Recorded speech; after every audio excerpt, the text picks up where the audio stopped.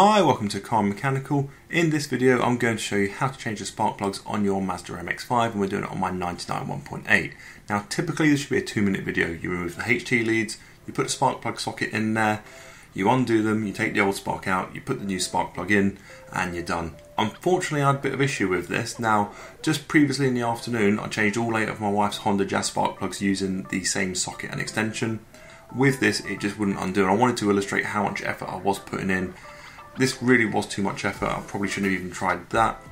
I thought things were too tight, so tried a bit of soaking with plus gas overnight to see if that would loosen things.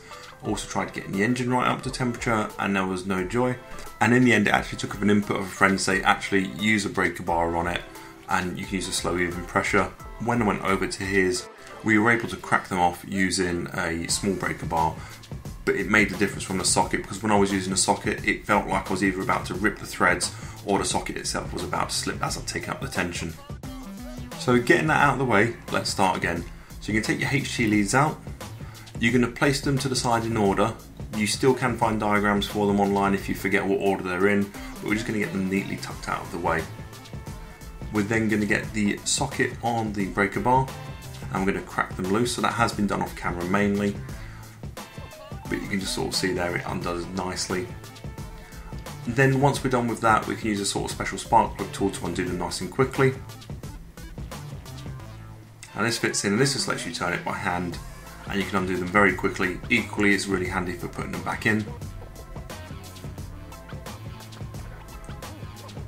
So we're going to pull the first spark plug and then we're going to do that for the other 4 as well.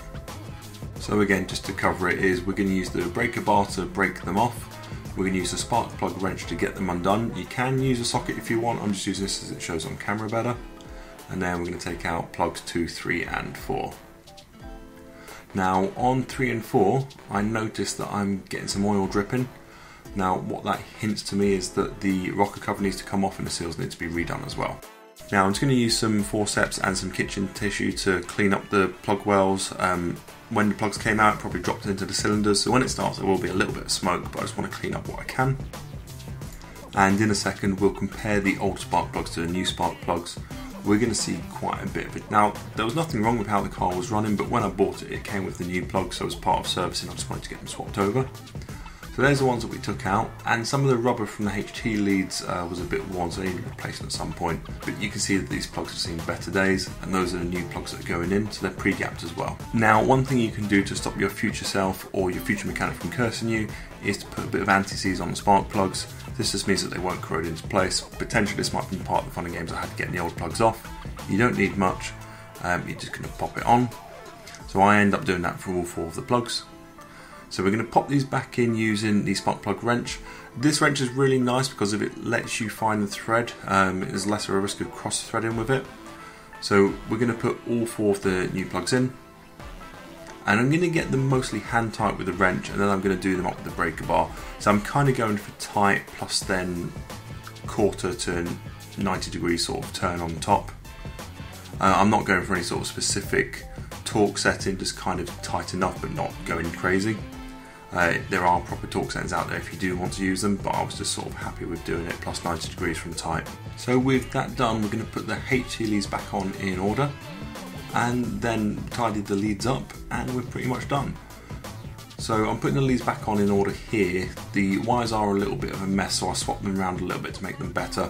I think they're too long. I think we might need a slightly different set to go on here to neaten things up a little bit. It just feels like some of them are an inch or 2 long, and no matter how you kind of tuck them, it's kind of getting away. They don't look as good as they could do. At some point I might repaint the rocker cover and get that a bit nicer, but we'll sort of see. So following this I found that the car was smoother. I wouldn't say it was bad before, but there was a notable smoothness after it was done. Tight spark plugs aside, I continue to be impressed by how easy the MX5 is to work on. Okay, and that's it for this video. So if you'd like to see more videos like this, please remember to subscribe. Please leave any comments or feedback in the comment section down below. And more than anything, thank you for watching.